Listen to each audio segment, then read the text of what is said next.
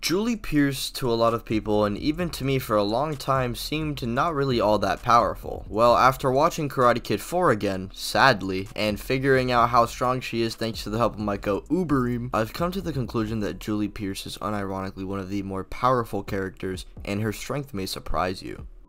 Now, Julie Pierce is the second student of Miyagi-Do. She joins 10 years after Daniel does, and we see her easily learn the same techniques Karate Kid 1 Daniel could use. However, it's shown that she might even surpass that version of Daniel in skill due to her learning how to fight blind, which only a post-Karate Kid 1 Daniel was learning. Plus, she's able to use that Miyagi focus state, which everybody could basically use. Now, as for her raw stats, we have feats like Season 2 Dimitri being able to kick injured Hawk through a trophy case, which was calced at over 53 joules, which is enough force to destroy a wall. Julie should rise from the Alpha Elite Goon who survived crashing through a structure while falling, and this feat was calculated to be at 129 joules, which Julie easily upscales from, meaning she'd be over 2 times more durable than Season 2 Hawk, and even multiple times stronger than the Karate Kid 1 kids, whose best feat is shown to be at like 49 joules.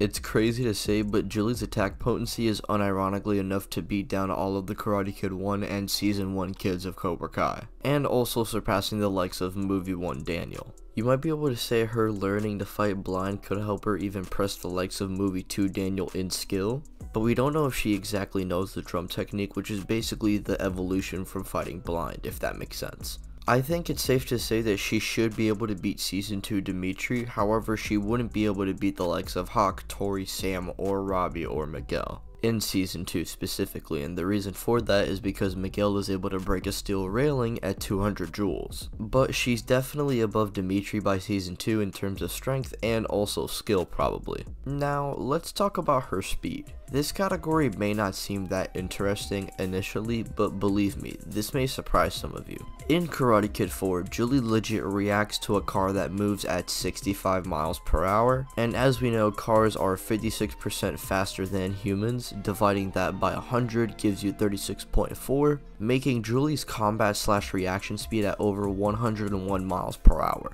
And I know a lot of you are going to be like, well, the car wasn't going full speed. But this calc is based on the speed that the car is going at, and Julie just purely reacting to it at such a close range. And to compare her speed to the rest of the verse, if you want to say the Karate Kid 1 kids got subsonic speed because Daniel could catch flies, Julie would be over 20 times faster than that kid Daniel. Now, unfortunately, she doesn't have the strength to keep up with the Season 4 characters or even the Karate Kid 2 and 3 characters, but damn, I would have never thought Julie was slamming all of Season 1 and the Karate Kid 1 cast. Another person that can slam 84 Gianni. Have a good day, everybody.